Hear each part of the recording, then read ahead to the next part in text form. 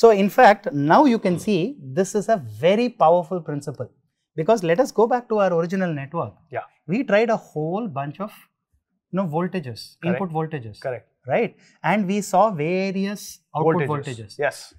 In fact, now what this tells you is that you can actually break this down into individual inputs being applied. So now you imagine x1 was V1, yeah, x2 was V2. Yes. Those are the two inputs that are being applied. Yeah. Now you can find out the individual outputs when x1 is applied, that is V1 is applied. When x2 is applied, that is V2 is applied.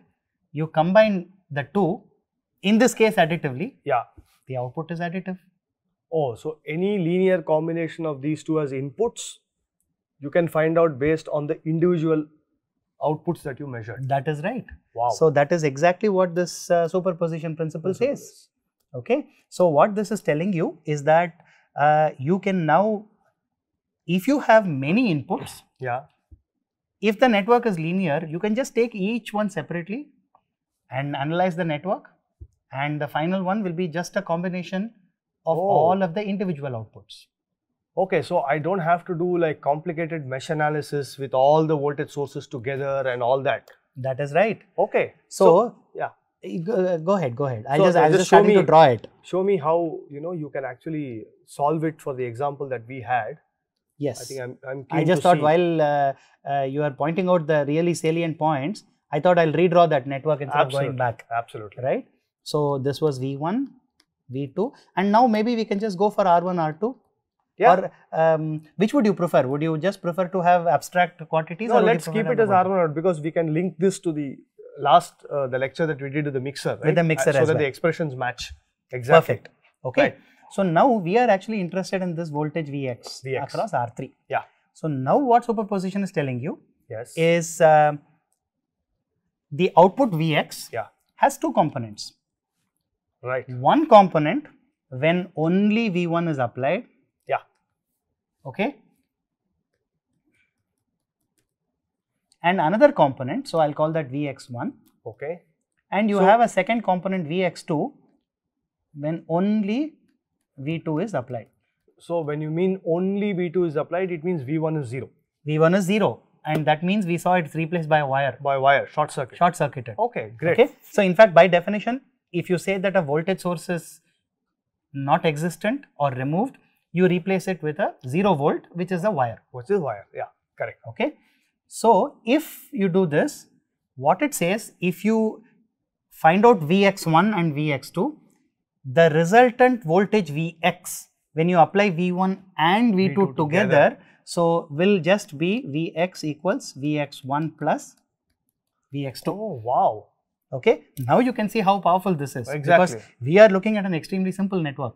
Now you imagine I had like, the case of the mixer you were talking about. Exactly. 64 channel mixer, 64 right? channel 64 additive sources. Oh my goodness. Yeah. That's right. Oh, great.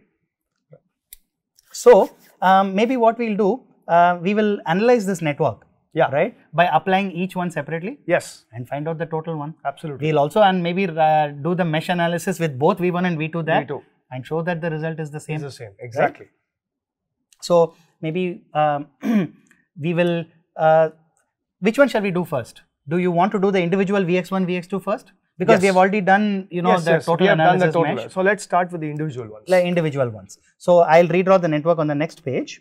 Yeah. So what I will do, I will just remove V1 for this step. Yes. In fact, that will correlate well with the situation where we set V2 to be 0 volts. Correct. So you are saying you'll remove V2. I'll remove V2. Ah. So I'm just going to have V1. Yeah. So R1, I have R2 and R3. Right? R3. Correct. Correct. So now I am interested in this voltage. Yeah. So that is Vx1. Right. By definition. Yes. We have actually done this before. We have done this before. So we did R2 parallel R3. R2 parallel and R3. then the voltage divider between R1 and that combination. That's correct. Right? Maybe we can just write down the expression very close to it. Right. So what we will do, so we said Vx1, we said there was a voltage division. Yes. Right. So we saw, maybe I'll go back to that page so that students remember that, because we did the case when this was 0. There you go. Yeah. Right. what we did, we first found out the equivalent resistance. Yes. Then what we did, we went to the, we did a voltage, we found out the current. Voltage divider. And then we found out that it was simply this resistance Divided over by the sum sum of the resistors. Correct. That's what we found out by 680. Absolutely. Right? Yes. So we will use that same principle. We, in fact, we will just write down that. Yeah. Right? Yeah. Okay. The next page, I guess. Yeah. Yes. Correct. Okay. So this Vx1, Yes. we will just write it. So you first generate a network with just R2 parallel R3. Yes. That is the equivalent resistance. So I'll just call this R equivalent. Yeah. Just a single resistance, which is R2 times R3 by R2 plus R3. R3. Yeah. That is Right. the parallel combination of two resistors. And then the voltage Vx1 Yeah. is nothing but R equivalent Yes. by R1 plus R R equivalent equivalent. Yeah. times V1. Yeah. Absolutely. Okay. Yes. And in fact, if we want to write it in terms of this, so this will simply be R2 R3 by R2 R3 plus R1 R2 plus R1 R3. I am just writing out R equivalent in Yeah, here. yeah. So I think, Times you know, if you want to relate it to the mixer expression we derived, Yes. why don't we deal with 1 by R equivalent in this? Sure, Right? It sure. might be a little easier for us to do that. That's right. Okay, we will do that. So 1 by R equivalent. So you want to write this in terms of 1 by R equivalent? Yes. Perfect. We'll do So, that. yeah. We'll do that. So I'll write it here. Yes. So this would basically be V1. So Vx1 Yeah. is V1 by 1 plus R1 by R equivalent. Yes. And Right? 1 by R equivalent is just 1 by R2 plus 1 by R3. That is correct. Right? Yeah. Okay. So we know what this Vx1 Exactly. is Yeah. in this case. Okay. Now we want to do the second step where we have V2 But not V1. not V1. Right.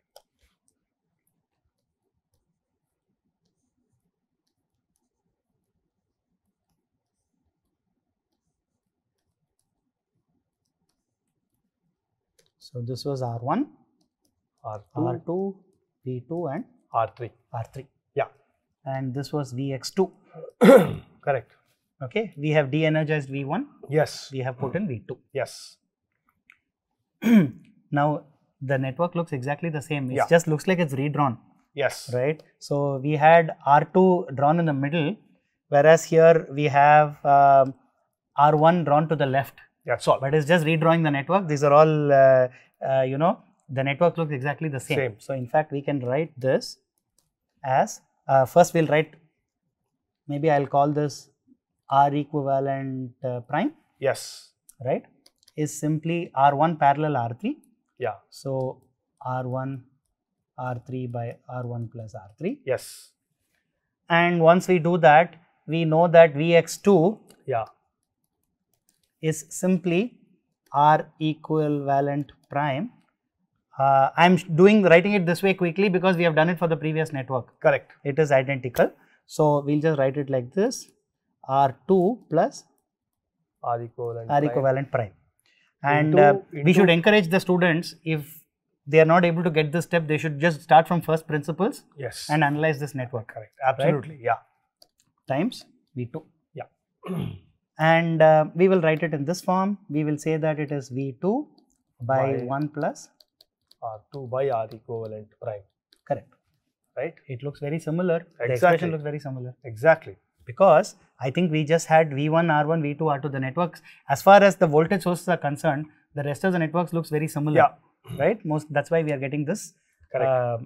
expression. Yes. Now what we are saying is that if you actually put in both, Yeah. so Vx is Vx1 plus Vx2. Vx2. So this is nothing but V1 by 1 plus R2. Let me see, we should not make a mistake. R1 R1. R1 by R equivalent. Yeah. Correct.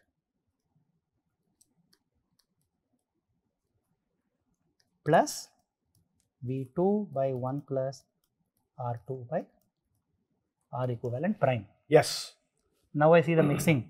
You see the mixing, right? Yes. In fact, I would say you pull out V1 by R1 and V2 by R2. Correct. This will become 1 by R1 Correct. V1 by R1 by 1 by R1 plus 1 by R2 plus 1 by R3. Exactly. Right? Yeah. Perfect. Plus Similarly, V2 by R2 by 1 by R1 plus 1 by R2 plus 1 by R3. Perfect, Janak Raman. This looks exactly like the mixer that we designed. Exactly. Right? Great.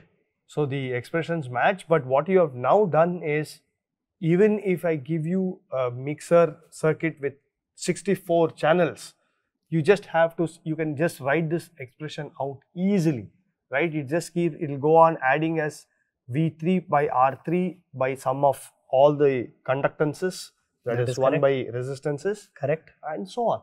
That's right. So you can see how powerful this technique is. Absolutely. Right? Absolutely. Completely scalable. Yeah. And to, a large number of a very complicated network. Circuit. Yeah, absolutely. So this is wonderful. But I had a question. You actually made an interesting point. I think the resistor being linear is, I understand the relationship with linearity, but why should it pass through the origin? Good question. So it turns out that you see this homogeneity principle. Yeah. Right? This automatically forces the characteristic to pass through the origin. Okay. So only if the characteristic passes through the origin for a linear term, for a linear y equals f of x, will it satisfy the homogeneity principle. Okay, so let's take an example. Let's say this network does, if I give an input x, I get x plus 2 as the output. Perfect. So let us, very good question. So let us try that experiment. So this network n, if I give input x, so it gives you y equals x plus 2. It's just a DC offset of that input voltage, right? That's right. All. Great. Okay, I want to find out whether this is. This appears linear to me. This appears linear. In fact, it is a straight line. You're just adding, it's a straight line. You're just adding a bias to it, right? That's right. What is this? That's right. Yeah. So except that it doesn't pass through the origin. I know. So right? I don't see the need for that. Perfect. So let us that see. rider So that you added. Like this. Yeah. So when x is equal to 0, y is 2, right? Yeah. So it's a straight line. Yeah. It is linear. It is linear, think, right? Yes. It is linear. Yes. Okay. So let us see whether it satisfies homogeneity principle. So I am going to give it input as a times x. A times x. Okay.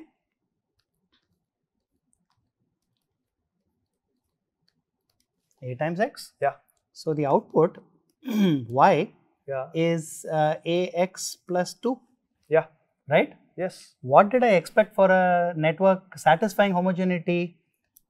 I wanted, right? Okay. What did I want? You wanted a into x plus 2 to A be the to x answer. plus F of 2. ax equal to a times f of x. Exactly. We wanted a into x plus 2. This is what Okay. we wanted. Okay. Okay. For homogeneity. Yeah. But we are getting ax plus 2. Correct.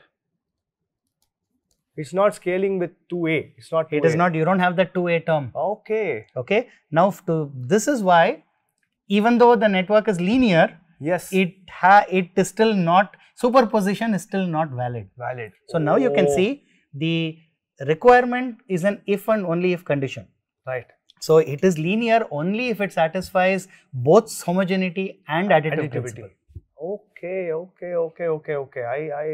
I get your point. So actually this equation x plus 2 will not even follow additivity, right? It won't even follow additivity. Right? If I give x1, I'll get x1 plus 2, x2 plus 2. If I add, I'll get x1 plus x2 plus 4. Let's confirm that. Yeah. So I take this network n. Yeah. Right. So we'll point out that this does not follow homogeneity. Yeah. Okay. So let us try additive principle. So I give x1. Yeah. I get y1 is x1 plus 2. And well, I don't need to redraw it. I'll just draw it in a different color. x2. y2 is x2 plus 2. Yeah. Okay. Now, if I gave x1 plus x2. Yes. Okay. y3 I get, what I get is x1 plus x2 plus 2. x1 plus x2 plus 2. What I wanted. Yeah. Right. For additivity. You wanted y1 plus y2. We want y1 plus y2, which is basically x1 plus x2 plus 4. Oh, So this, so though it's linear, this bias seems to be increasing, 2, 4, 6 and so on, and is causing a problem. that's correct. That constant term 2 or whatever it might be Is the culprit. Wow. So Okay. you can see, to obey superposition, it has to pass through the origin. Right. In fact, networks that satisfy don't pass through the origin. There is a specific name for them. Okay. They are called affine networks. Not linear, they are called affine. Okay. Okay, you say that the characteristics are affine. Yes. So in mathematics, affine is what? AX plus B kind of AX plus B kind of curve. operation, right? That's right. Okay. That's right. So that's why it's called an affine. Okay, interesting. That's right.